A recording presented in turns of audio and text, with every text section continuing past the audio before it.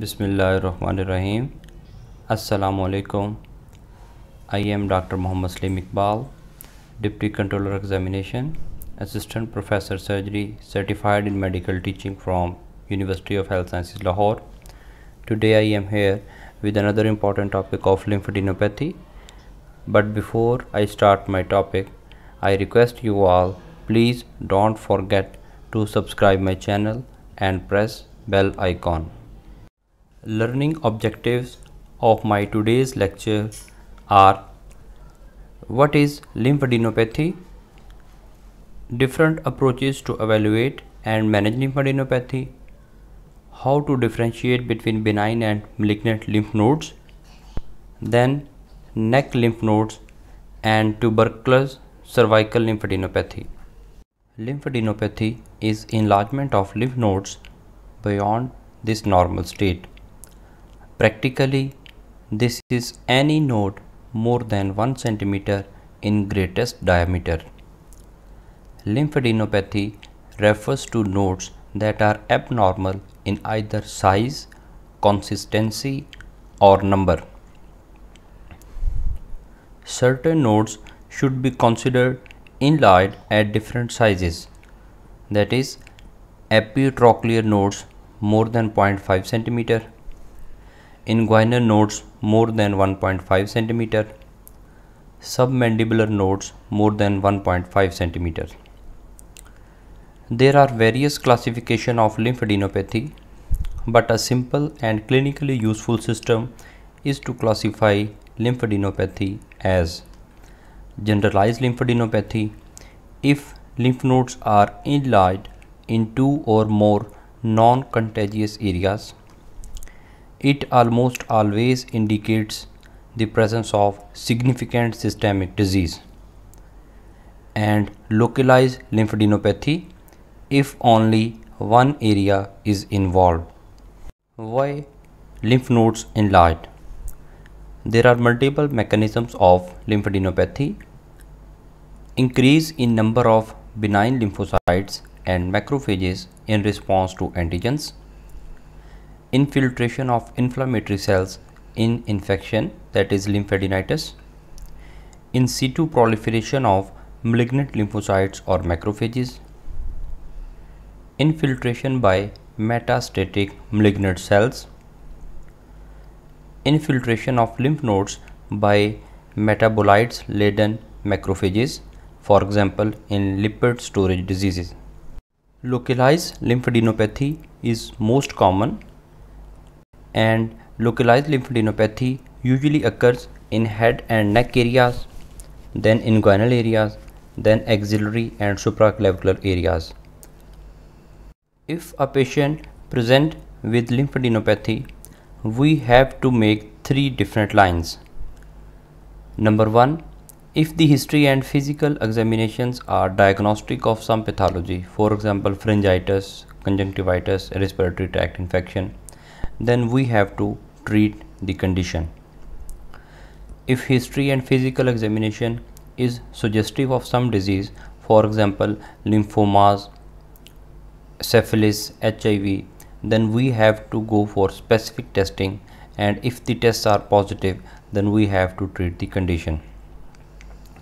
And if by history and physical examination the cause is unknown, then we have to follow 2 lines: if it is generalized lymphadenopathy or localized. If generalized lymphadenopathy, then we have to review epidemiological clues, we have to review medications, then we have to take CBC of patient, and if it is positive and diagnostic, then treat the cause, and if it is negative, then we have to observe the patient.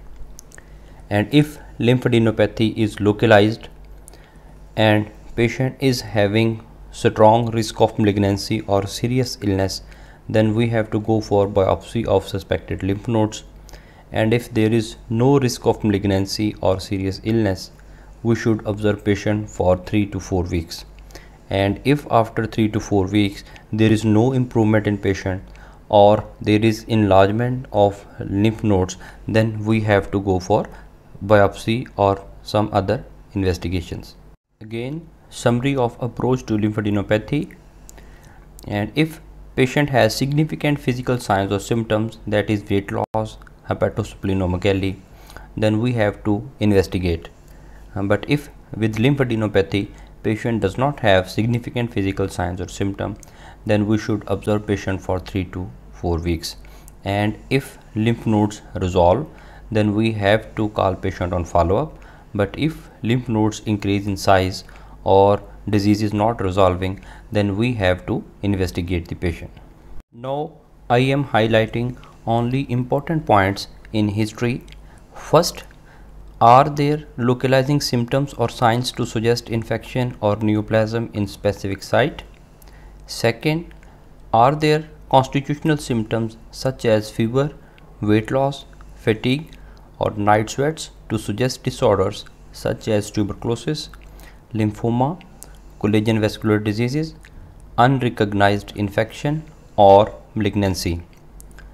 Third, are there epidemiological clues such as occupational exposure, recent travel or high risk behaviors that suggest specific disorders? Fourth, is the patient taking a medication that may cause lymphadenopathy?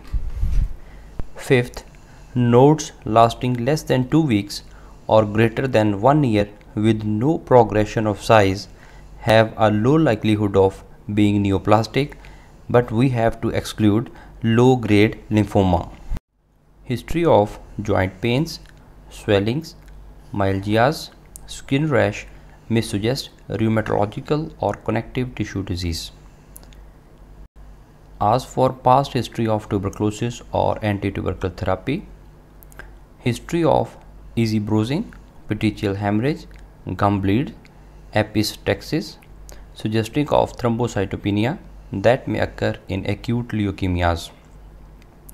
History of onset of generalized weakness, paleness of skin, shortness of breath may suggest anemia that is common feature of acute leukemia and other hematological malignancies. History of any discharge from nodes, that is formation of a sinus and discharge from the node, is very typical of tubercular lymphadenitis. Now I will discuss briefly about examination. We have to look for size of lymph nodes, tenderness, consistency, because stony hard nodes are typically sign of cancer, usually metastatic. Firm rubbery nodes suggest lymphoma. Soft nodes are result of infections or inflammatory conditions. Then look for matting. Matting can be in benign disease, for example tuberculosis, or malignant disease, for example metastatic carcinoma or lymphomas. Then location of lymph nodes. Supraclavicular lymphadenopathy has highest risk of malignancy, estimated as 90% in patients older than 40 years of age and 25% in younger age group. Lymphadenopathy of right supraclavicular nodes is associated with cancer in mediastinum, lungs or esophagus, while left supraclavicular virtuous node receive lymphatic flow from thorax and abdomen and may signal pathology in testes, ovaries, kidneys, pancreas, prostate, stomach or gallbladder. Usual causes of localized lymphadenopathies are local infection in draining area, metastasis from cancers, lymphomas, that is Hodgkin's disease. Generalized lymphadenopathy can be due to infections or malignant diseases. Infection causing generalized lymphadenopathy may be viral illnesses, for example Epstein-Barr virus infection, cytomegalovirus infection, HIV. Bacterial infection may be tuberculosis, parasitic infections, fungal infections and chlamydial infections. Then hematological malignancy, for example Hodgkin's disease, non-Hodgkin's lymphoma, acute and chronic leukemias. Then metastatic conditions, then infiltrative conditions, for example sarcoidosis, and other rare causes such as drugs, phenytoin, and Kawasaki's disease. I need your attention to concentrate on this slide because this slide will tell us how we can differentiate between benign and malignant lymph nodes. There are certain features which can point out towards the benign or malignant condition of lymph nodes. For example, if a lymph node is malignant, then its size usually will be more than 2 cm, consistency hard, firm or rubbery, duration will be more than 2 weeks, and it will be usually fixed and attached to underlying and surrounding structures, and its location can be supraclavicular, epitrochlear or generalized, and usually malignant lymph nodes are not tender. Benign lymph nodes will be less than 2 cm and usually less than 1 cm. They are soft, they are of less duration, mobile, not attached to surrounding and underlying structures, usually at inguinal and submandibular region, and infectious or benign lymph nodes are usually tender. Now, how to investigate? We should have complete blood count of patient with peripheral blood smear examination, ESR, C-reactive protein, LDH level, serum uric acid, liver function test, purified protein derivative skin test, ultrasonography and contrast enhanced CT of abdomen to delineate hepatomegaly, splenomegaly, any hepatic splenic deposits, and intra-abdominal lymph nodes. Patients with cervical lymphadenopathy should have CT scan head and neck to rule out head and neck cancers. Then bone marrow aspiration or biopsy for hematological malignancies, then ELISA for HIV, and fine needle aspiration cytology and or lymph node biopsy.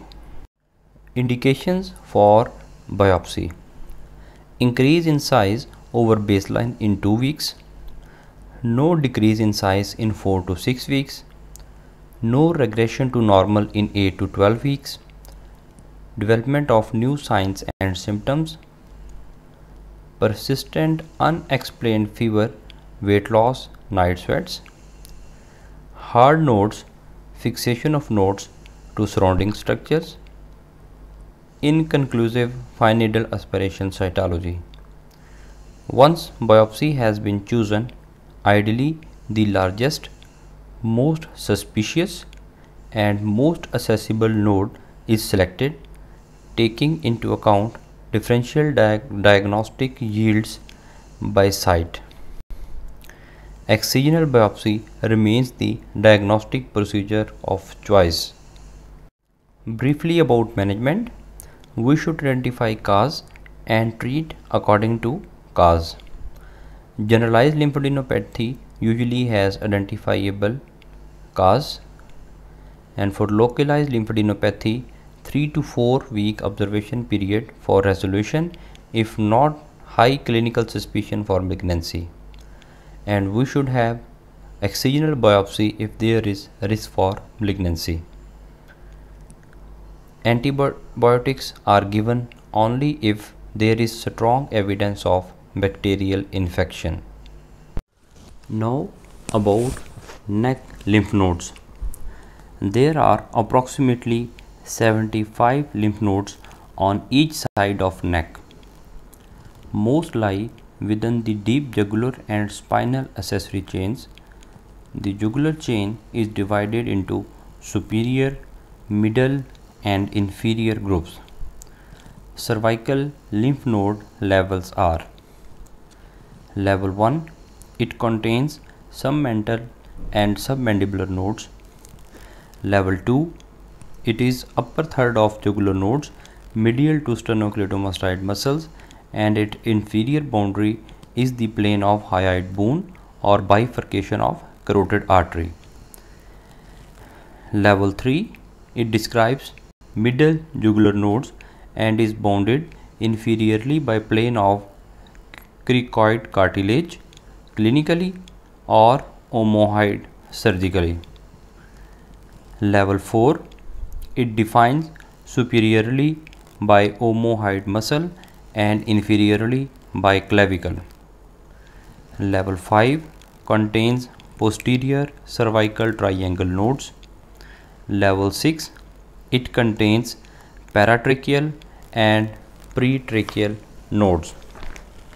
A rule of 7 provides a probable diagnosis of neck mass based on average duration of patient symptoms: 7 days inflammation, 7 month neoplasm, 7 years congenital defect.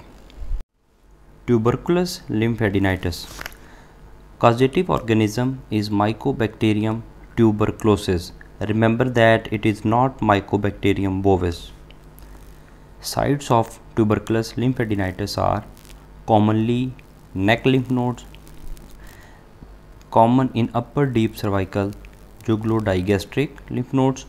Next common is posterior triangle lymph nodes. Disease can also occur in other lymph nodes like axillary lymph nodes, para-aortic lymph nodes, mesenteric lymph nodes, inguinal lymph nodes. Disease may be associated with HIV infections or lymphomas. Then mode of infection, usually through tonsils and occasionally through blood from lungs. Tonsillar infection shows multiple tubercles on its surface. From here, infection spreads into jugulodigastric lymph nodes and then to other lymph nodes. Matting is due to periadenitis involving subcapsular sinus space of lymph nodes. In children, infection to neck node can come from either tonsils or adenites or both. Gross pathology of tuberculous lymph node. Usually it is firm, matted and with cut section showing yellowish caseating material. On microscopic features, epithelioid cells with caseating material are seen along with Langerhans type of giant cells. Different stages of tuberculosis of cervical lymph nodes. Stage 1, lymphadenitis. In this stage, lymph nodes are discrete, non-tender, firm to hard and mobile. Stage 2, matting stage. Firm, non-tender, move together en masse due to periadenitis. Stage 3, cold abscess formation, and it is usually deep to deep fascia. In stage 4, collar stud abscess forms and it ruptures through deep fascia under skin, cross fluctuant and adherent to skin. And fifth stage is stage of sinus formation. Clinical features are usually low grade fever, malaise, loss of weight, along with swelling in neck which is firm, matted. Cold abscess when formed will be soft, smooth, non-tender, fluctuant, without involvement of skin, and it will not be warm. Once collar stud abscess burst open, a discharging sinus will be formed and there may be multiple discharging sinuses. Associated pulmonary tuberculosis should also be looked for. Cervical spine should be examined for tuberculosis. Axillary lymph nodes, when involved, are due to retrograde lymphatic spread from neck nodes or blood spread. Inguinal lymph nodes are involved occasionally through blood. Sinus may persist due to fibrosis, calcification, secondary infection, or inadequate reach of drug to maintain optimum concentration in caseation. On investigation, there will be raised ESR and C-reactive protein along with positive Mantoux test. Sputum for culture and sensitivity should also be sent. Specific investigations include aspiration of pus in cold abscess for culture and sensitivity, and if there is a enlarged lymph node in early stages of adenitis, then excision biopsy should be done. Treatment for cervical tuberculous lymphadenopathy includes anti-tuberculous drugs, aspiration if there is abscess formation from non-dependent area, incision and drainage from non-dependent area, and surgical excision if enlarged lymph node is found in early phases. Now, what are occult primary sites which can cause secondaries in neck lymph nodes? These sites may be fossa of Rosenmuller, lateral wall of pharynx, posterior third of tongue, thyroid gland, paranasal sinuses, bronchus, and esophagus. I hope you have enjoyed my lecture on lymphadenopathy. Please watch this video again and again and share it in different WhatsApp and Facebook groups. Stay blessed. Take care. Allah Hafiz.